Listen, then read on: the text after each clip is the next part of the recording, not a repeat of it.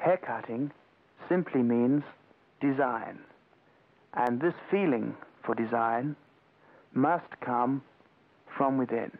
You know, when I started my own it was a small business in Bond Street, 108 New Bond Street in 1954, it was 700 square feet.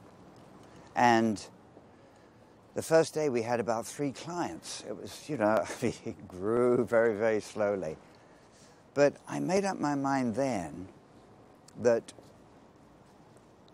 if I was going to be in hairdressing long term, I wanted to change things. I wanted to change things. I wanted to change things. What up, guys? Listen, I wanted to make this video. It's not really a product review, although I'm gonna share it with you guys and ask you guys to check it out. I recently watched a movie. My wife, she just started hair school, and it was funny the way it worked out. It's like, it was crazy because I downloaded the movie online, and it was like 12 bucks. And we watched, or we didn't watch it, I watched it. Justine was in the room studying because she just started hair school. The next day, I come to the barbershop and I put it on in the barbershop. And my wife sends me a text and she says, "Babe, they just instructed us to watch this movie. Isn't that funny?" I'm like, man, there's a reason why I watched this movie.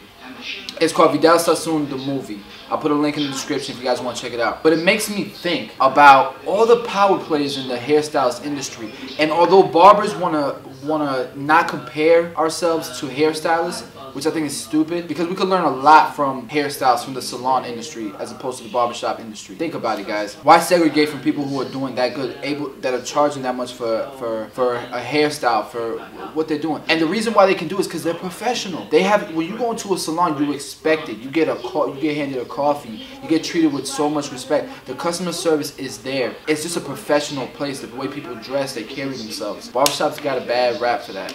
You know, a lot of them, not all of us, but a lot of barbershops do. But we gotta stop segregating ourselves from hairstyles and learn from it. It made me think. You look at Vidal Sassoon and how much he's changed the game, how he grew an empire through hair. Then you look at Paul Mitchell. You look at the Redken couple. You look at all these people who are in the hair industry who are creating huge empires. And they're hairstylists, right? They're cosmetologists. Who's our Vidal Sassoon? In the barber industry, who is our Paul Mitchell? Who's our Redken? We don't have that guy. You guys ever thought about that? Like, I know this is not a conversation that you can have all the time because barbers look at each other as competition.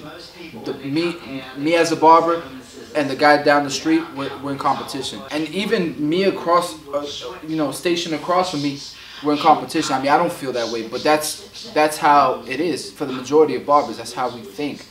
Instead of getting together, like a round table type thing, and having these discussions, I just want to bring it up, man. I mean, you can comment below, put your opinions, put your thoughts in, and let's have that discussion, man. Like, who is our Vidal Sassoon? Who is our Paul Mitchell? And why don't we have that in this industry? What is it that's holding us back? And what are we gonna do to move forward? You know, I see a big movement in this industry. I do. I mean, you got like exotics. Shout out to Curtis Smith.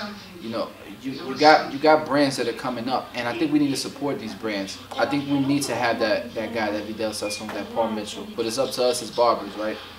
Just food for thought. And this is what I'm talking about. I'm watching it again. It's like, yo, the level of excellence that this guy demanded, the level of customer service that this guy demanded. People thought he was crazy, but he was just obsessed with his craft, and he created an empire because of it.